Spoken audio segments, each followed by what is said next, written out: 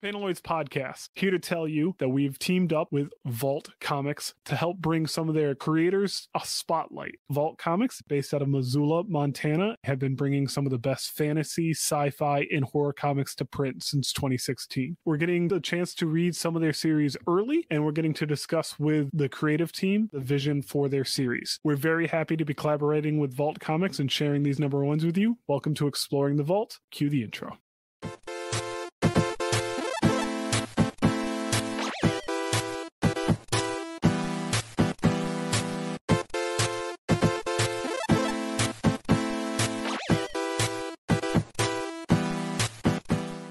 Paneloids podcast, baby. All right, Kyle here with Pierre, as you heard, and a very special guest who I will have introduce herself. Hi there, I'm Corin Howell. I'm a comic book artist on Vault's Comics' Barbaric Queen of Swords. Very, very cool book, which we will get into after some fluff questions. To start this out, tell us a little about your career in comics. My career in comics, let's see, I want to say, oh wow, just realizing it now. I started right out of college back in 2013, so I guess, yeah, it's been 10 years since I graduated college. I started out in basically boys action comics like Ben 10 and worked with Viz Media on like little kids books for a while. And then I did an apprenticeship with Sean Gordon Murphy, who, if you don't know, he does the Batman White Knight books right now. And now he's a longtime friend. And after that apprenticeship, I basically shot off and I worked on Batmite with DC Comics, which was pretty much a bit of a lifetime goal, was working on Transformers with IDW when they still had it, and then worked on some other independent titles with Oni Press, and I've worked with like Back to the Future, I've worked with Boom Studios, I've worked with so many that I'm actually having a hard time remembering what books I've worked on. That's not a bad thing, that's a good thing.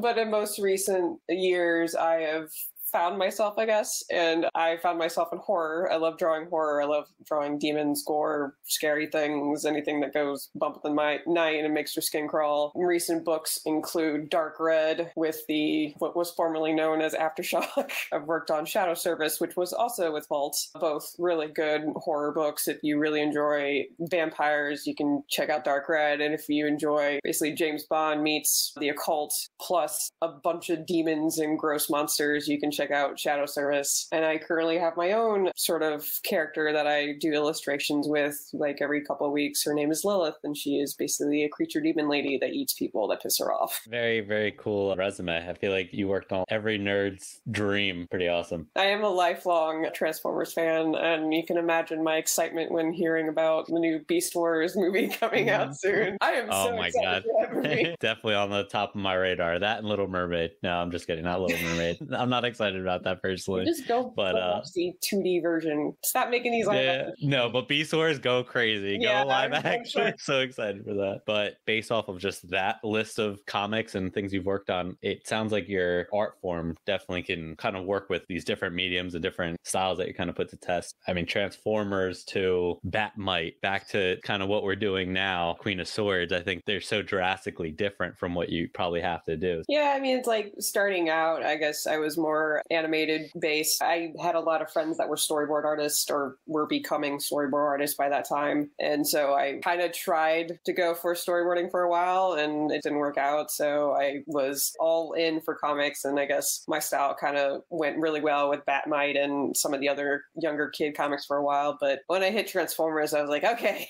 here we go. New boss fight. Here we are. That's awesome. So I guess talking about your art style, how do you describe your routine? How many hours do you draw per day? How often do you draw? Like, what's your daily routine look like? Oh God. Well, we're going off what I'm kind of been finishing up today. I have like a double spread that I've been working on right now. And my typical day, like my alarm goes off at 9, but I end up waking up like an hour or two later because I'm too tired. Reasons being is I have 2 fat cats that don't like to sleep when they should. Anyway, I wake up a little later than expected. I work out and then I get to work basically immediately after. I work until the page is done. I typically do a page a day, depending on the page that is. If it's like a double spread, that's like a 2-day job, especially like with a lot of detail. I think I recall, oh God, there was a double spread I did for Shadow Service that involved a dragon popping out of a building, so to speak. And it was this massive thing and it took me 3 days to finish because there was just so much detail that I put in. But yeah, usually I work until the page is done, and then once it's done, I'm typically done for the day. But even then, I end up just on the couch and drawing even more because it's just me time, and I can draw whatever I want when it's me time. And most of the time, it's either fan art or my character Lilith. That's pretty intense. I mean, I feel like every artist that we've had on here, I feel like their routine is just like jam-packed with just drawing all day. It's so hard to get away from that, but it's something you enjoy, so that's cool. Before we get into Queen of Swords, I'm sure you have recommendations for us, like books, comics, TV, film, whatever you've been kind of getting into lately. What would you recommend? I'm sure you want to recommend Queen of Swords, definitely. Obviously, yes, Queen of Swords. Would totally recommend, checking out Lilith on my Instagram and Twitter. But I guess like recently I've been getting into, or back into really, I don't know if any youngins, God, am I that old? These youngins. I guess kids in high school and in college, I guess. Like, I've been getting back into Full Metal Alchemist recently and rewatched Brotherhood, and I'm just like, oh God, it's been so long. Highly recommend that. I recently watched the new remake of Trigun Stampede, that came out a couple months ago. Highly recommend that. It's only 12 episodes long, but it's animated incredibly, and I was blown away at how well they're like taking to heart the original story of the manga. I highly recommend the Trigun manga, which is Trigun and Trigun Maximum Witch Hat Atelier, I think that's how you pronounce it, which is a cute manga. I grew up mostly with manga than in actual American comics. Is that where you draw most of your like inspiration, is from manga and Definitely. Anime? Yeah, I grew up with Trigun, Inuyasha, the never-ending manga of Inuyasha, Full Metal Alchemist, Cowboy Bebop, God, what else was there? Fully Cooley. It's kind of funny every time my friends talk about American comics or whatever books they grew up with as a kid. I'm just sitting there like, I don't know what you're talking about. I grew up with manga. So I have to like search it up. So I'm a little bit of the odd one out. Highly recommend Witch Hat Atelier, which is also beautifully drawn, by the way. Like, this artist is incredible. I want to say they use nib or something, but they're incredible. And Levias is a new one that I recently got into as well. All beautiful manga. It's incredible what these artists can do. Yeah, I've been trying to read more than just American superhero stuff, just generally, and I've read a big chunk of Claymore. I don't know if you've read any of that. And, I've delved in that occasionally. I was looking at your Instagram, like, this is like really cool, crazy stuff. And then digging more, I'm like, okay, this is the same character a few times. So Lilith is a character you created and just something you continuously make. There's a lot of Lilith everywhere. I think before I tried to get it weekly, but recently, due to my schedule, it's been kind of more than that. And I've become a little bit ambitious with poses and compositions and stuff like that with her. But yeah, she just started off as a doodle, and I think it was like right within the pandemic or towards the end or whatever. Like, I'm pretty sure everybody else can relate that they're feeling a little bit low and you're kind of stuck inside. And I mean, I'm also dealing with, like, I have obsessive compulsive disorder. My OCD is not like typical what people think. It's pretty intense in my brain half the time. And Lilith was just basically my way of kind of like dealing with it. And then she kind of just blossomed from there. And she became like my inner rage whenever I'm pissed off at something. She just became so much fun to draw. And I didn't expect anybody to really like her, especially when she just started off as like this stupid doodle that I did. It's a really cool character. I definitely want to see more. Oh, thank you. Let's jump into it now, what everyone's waiting for. If you would, a quick synopsis of the first issue of Queen of Swords. So the first issue of Queen of Swords is basically you are following our trio, which is Deadheart, Ka, and Sarah. It picks up from the main line of Barbaric, and it is basically you are kind of being introduced to Sarah and a bit of her background and understanding why she's the way she is, while also coupled with fighting ghost pirates and demons and shit and blood and gore everywhere, along with a sassy talking sword named Gabar, which I personally love. Yeah, the sword is cool. I love the talking sword. Now, for anyone who doesn't read Barbaric, do you feel like they need to? Is this fine on its own? I mean, personally, I feel like you can jump into Queen of Swords either way, but I highly recommend reading Barbaric because it's basically Conan the Barbarian on steroids, even though Arnie was on steroids in the movie. But yeah, I think you can jump into Queen of Swords without having to read Barbaric, but I highly recommend reading Barbaric. It's insane and incredible and so much fun to read. And it goes by very quick. That's the crazy part. It's like the minute you start it and then all of a sudden you're done and it's like, oh God, where's more? How did that go by so quickly? And it's so much fun to read. But I mean, like, if you want to get a better understanding of what happens is and like who are the other characters, I guess, that pop up in Queen of Swords, I would highly recommend reading Barbaric first. The main characters were first introduced in Barbaric, or is it just the same world? No, they were first introduced into Barbaric. I think this latest run is going to be where these characters come in. Oh, that is kind of cool then. I like that. Kind of like these characters come together and it sparks these different relationships between these characters. So there's like a lot of mistrust between a couple of them, and it goes on into Queen of Swords from there. So with the sword, right? Mm-hmm. Did that come from something in Barbaric other than her having the sword? Like, was that something that was already established where she got this sword from? Yeah, Gavar was established in Barbaric before Queen of Swords happens. Yeah, I think that relationship is actually really fun. It's almost like he doesn't want her to have it. I just love the like dominatrix and sub relationship between Gavar and Deadheart. Swing me harder, mommy! Like, that's literally what it is. Yeah. Yeah. So what's it like working with Michael Moresi? It's pretty cool. Like, he pretty much gives me a lot of free reign when it comes to establishing, composition and artistic whatever freedom. He's very specific when it comes to, like, he's really good at establishing the mood in a panel whenever he's writing down his script. And it helps me, I guess, visualize what I can put down on the page. But he's always so much fun to work with, and he's so very open to ideas whenever it comes to artistic direction. How did you guys get paired up? It was towards the end of Shadow Service that my editor, Adrian, came forward to me about doing Queen of Swords, and I was like, sure, let's go ahead and do it. And apparently Nathan, who works on Barbaric, the artist, so Nathan was apparently the one that was pushing for me to take Queen of Swords for a while, apparently. That's cool. Random question. Do you own any swords? Being you draw them, do you own any? No, she's looking for them. I have two of them. I have a rapier sword and this knockoff Asian sword that my boyfriend had in his house before we moved in together. Okay. So that's currently in my office right now. You guys have like sword fights? No. I have a feeling we would break something if we tried. I had a lightsaber battle at one point. Off topic. 21st birthday, I woke up with like a circle like in my chest. Like a big perfect circle bruise. Apparently, yeah, I lost the battle. Oh, so no. I found that out in the morning. You got cauterized when you got stabbed. All I know is felt it the next day. Like, what is this pain? So back to the book.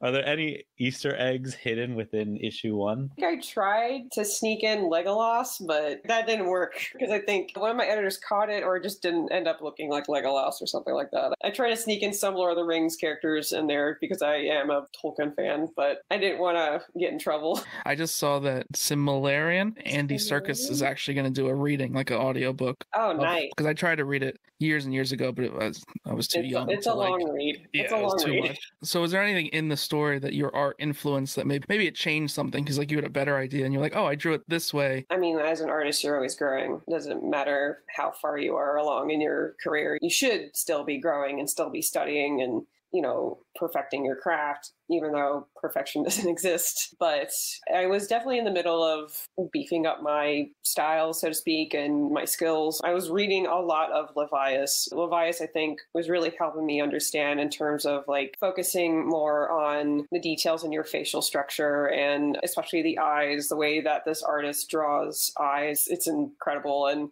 it's just like so much emotion in just one face. And I was pretty much just studying that manga the whole time. I was starting off with Queen of Swords to really beef up my style. Yeah, as I'm reading it, I can almost put voices in my head. But like everything, like there was one scene, she loses her like shit. Seeing her emotions when she's pushed to the edge, I think you captivated that, just the way she kind of explodes. And as you see that, I'm sure it gets more and more in depth as you're going through the story. Recently, just like in this third issue that I'm working on right now, it's like a lot of people screaming, a lot of angry people. And I'm like, God, I'm just going to be really good at drawing angry people at the end of this. So one scene, and it's funny because I was going to make Pierre bring it up. I don't know if he wanted to, but I'm going to do it to him anyway. I read it first and I was like, Pierre, you got to read this. Let's work on some question. Like, let's get into this. And, Pierre just doesn't answer me. So I started sending him little tiny zoomed in screenshots of a certain party scene to try and bait him into being like, you got to read this.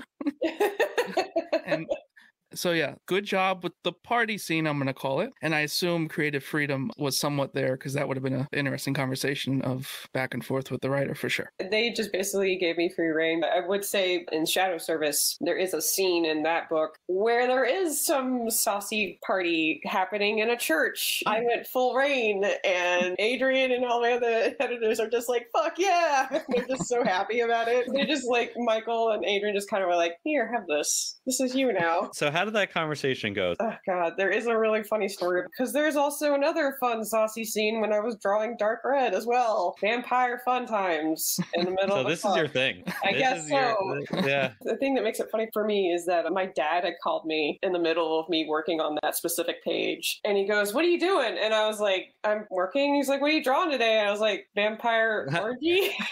And there's just silence on the other end for like a beat, and he's just like, "All right." Didn't expect that. I was like, "You asked." Yeah, it's not your typical like, oh, I'm drawing Superman. He's just waiting for the day when I can tell him I'm drawing Batman because my dad's a huge Batman fan. But I will say now, knowing what you can do and knowing that you've worked on Transformers, who knows what the future might hold. Transformers party, who knows? Yeah, my screaming giant robot nerd just ready to rock when it comes to Transformers. So is there anything you did differently with your art technique with this series? I definitely started looking into using different brushes on Clip Studio, which is the program I primarily work on now. I don't work on Photoshop anymore, mainly because it's just gotten too expensive. At this point, Photoshop is just used whenever I need to get something ready for print, but Clip Studio has this abundance of assets, as they call it, where it's just brushes and character models and like reference material. And I started looking into tweaking my ink style. I wanted to look more like a nib, and it's surprising how a lot of brushes in Clip Studio assets actually look like a nib. And so I was very happy to try out some new brushes on this book, and they are so far sticking. Yeah, I don't know how I would describe your art. It's like clean, but it's like gritty at the same time, if that makes sense. I will be buying more than I've already purchased. I've ordered a few variants and whatnot, if I'm being honest. Oh, but speaking of that, I'm going to do a screen share, and hopefully I do it quickly and not. So this is cover A. It is fantastic. So when you go to the store, everybody, you're going to buy this one. And then when you're at the store, you're going to go, oh, look, there's cover B. And you're also going to buy this one. Now, this one is by Nathan Gooden. He's the main artist on Barbaric, and he did the second cover. This one's pretty crazy. Then we have, as you mentioned earlier, Sean Gordon Murphy. And there's actually another one, a black and white one, which I might have to hunt down. Right? Yeah, his black and white work. Fun fact about the colored version, my boyfriend did the colors. Really? Colored version, yeah. Tell him very good job. I will buy that one too, but I might buy the other one as well. But yes, the Sean Gordon Murphy covers. And then there's this one, which I had trouble finding information on. But apparently it's a 1 in 50 incentive cover, but I could not find it anywhere for sale. And the one place I did completely sold out. Have you seen this one before? I've seen it in the PDF that I got recently. So this is probably going to be the hardest one to find. Who's the general colorist doing your covers? I think it is KG. I always mean to like make note of the colors and never do, but really makes your art pop, especially with this one. Aww. And then this is cover A for number 3. Lots of swords on this one. I wanted to do something with kind of Muka inspired, but I mean, I love just design when it comes to covers. I'm such a huge nerd for that stuff. Oh yeah, I prefer that a lot of times too. So now we have I did buy yours before I saw it, and then I found it by accident on Reddit, and I'm happy that I bought it because it is 100% my favorite out of all the covers I've seen. So it is on the way. Really? I'm very excited. So there's a few though. They're calling it Vault. Is it Undressed? That's pretty clever actually. I like that. Undressed. So there's going to be 4 of them so far that I found. A cover C, D, and then for number 2 and 3 also. That's it. Those are the covers. Tell us about your experience working for Volt. It's been incredible. I love working with Volt. They've been so accommodating. Like if I'm having a hard time or if I get sick, they're so open to working with my schedule. They are open to a lot of artistic freedom and ideas. Volt has been incredible to work with, and I want to keep working with them. Adrian is a sweetheart. So is Damien. It's funny how the 2 brothers are running this company right now, but they've been incredible. Like there was was a time where I pulled something in my back and I couldn't move for like a week. And they were like, it's totally fine. We'll adjust your schedule, because they really wanted my work on the book and not have a fill-in. But they've always been so accommodating and so wonderful to work with. And they're so easy to work with because they're just so open to ideas and just thinking creatively. I think that's awesome compared to these big companies. That's kind of like why I like drawing horror and more independent stuff, because it's just such an open genre that you can do whatever the fuck you want with it. Yeah, like again, reading everything that we've been reading from Vault, I guess the best way to refreshing. I think from your standpoint, it sounds like that too. It's very refreshing. So this is one of my favorite questions. So who is your favorite character? It's kind of in between Gabar and Deadheart at this point. I mean, I love Gabar because he's just this wisecracking little shit of a talking sword. But Deadheart's so fun to draw because she's not your typical woman. She's a barbarian. She's huge. She's massive. She's got muscles. It's just fun to draw that. At other times, she's also like a giant sweetheart. So I love how much of a badass she is, but also like she can be a huge teddy bear when she wants to be. The pirate fight scene was... Oh yeah, that was fun. Yeah, that was really great. I can't say it enough how much I like the balance of the team. But Gabar, again, that relationship between the two of them, I like that whole back and forth. I think you said it best. Mommy, swing me. I think swing me harder, mommy. Swing me harder, mommy. That line get clipped a lot for this episode. Yeah, I'm gonna tell Adrian about it, and I hope we can maybe put it on like some of our marketing. That needs to be part of the title. Swing me harder, mommy. All right, so a very important question. Would you be an assassin, a barbarian, or a witch? A witch. I can do magic and shit, and I can live forever. It's a witch. Fair. I would probably pick the same, just to keep distance. I don't have to do house chores or cook much. Anything else you'd like to say about the book? Definitely go check out Queen of Swords. Conan the Barbarian, but with sexy ladies and a talking, wisecracking sword. Check it out. We are very excited for it. I always say this, but I'm a little upset we got to read issue 1 so early, because now I have to wait even longer for issue 2. So I'm spoiled with that. We love it, and amazing job. Again, I'm mad at myself for not finding your art earlier. Now I feel like I need to do like a deep dive because your style is just fantastic. Thank you. With that, anything else, releases, anything you'd like to mention, something you can hint at that maybe you're not supposed to, that we can like get ahead of everybody and be like, we heard it first, anything like that? Wink, wink. Wink, wink. Lilith is officially contracted. I just finished writing issue 1. So by next year, she's gonna be a book. So yeah, keep an eye out. I'm thoroughly excited to bring my child to this world. It makes a lot of sense. I'm very excited for it. Can you say the publisher, anything like that? Vault. It is Vault. Okay. Yeah. What makes it funny for me is that like I literally came to Adrian and I was like, hey, I got like this like quick idea for Lilith. And he was like, yes. And I was like, what? I was like, yes. I was like, okay. No pitch packet, just went, hey, I kind of want to do a book for Lilith. Okay. Drawing, writing, this is all you. Yeah, with the exception of coloring. We're still looking for a colorist right now, but I am writing and drawing pretty much the entire book. We're hoping it goes over well with the first issue. I'm super excited. A lot of the characters that you see on my page are going to be in the book. So you'll see Lilith, you'll see Penelope, you'll see Ben, her brother, and you'll see Michael. And you'll get to also see what she truly is, because everybody keeps asking like, oh, I love the vampire. She's not a vampire. Oh, I love the succubus. She's not a succubus. Oh, I love the demon. She's not really a demon, but yeah, sure, we'll go with that for right now. You'll get to have a deep dive and get to know Lilith and see her story and everybody else's story and go on from there. And of course, you know, what she's known for is blood, guts, and murder. And you'll see her disembowel a few unlucky victims, but, you know, they deserved it. So you're saying this will also not be for children? No, this is not for kids.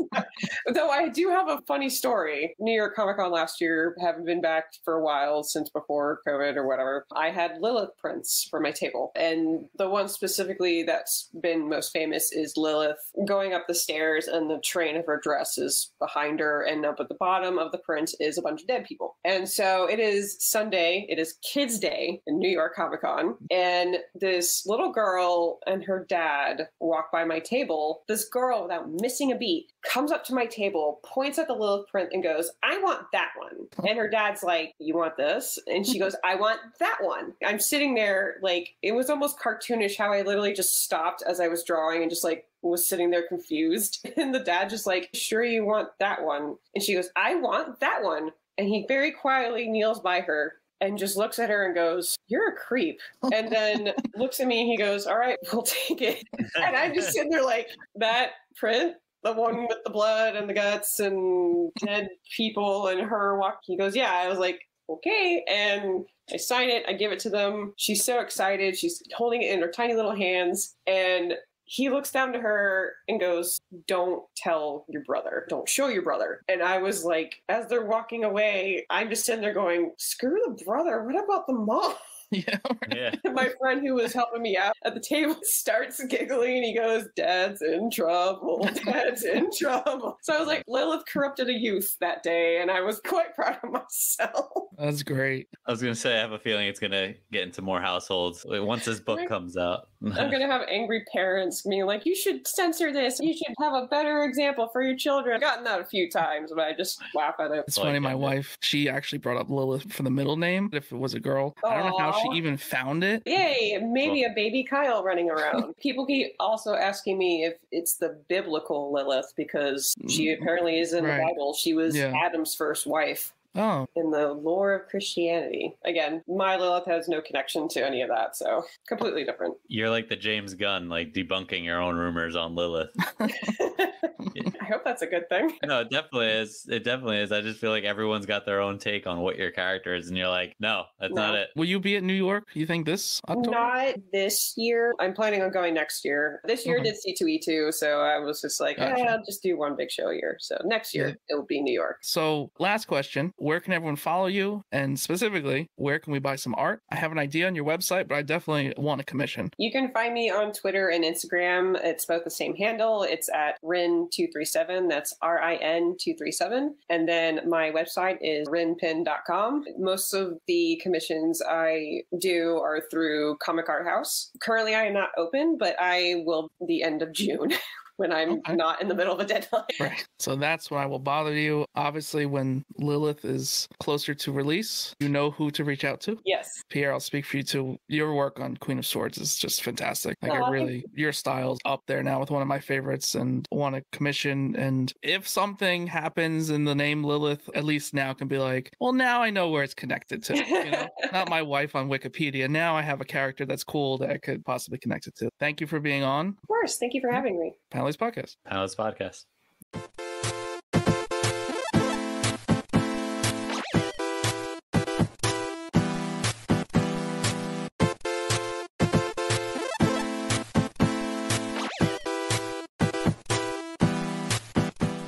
What's it like working with the Makamorisi?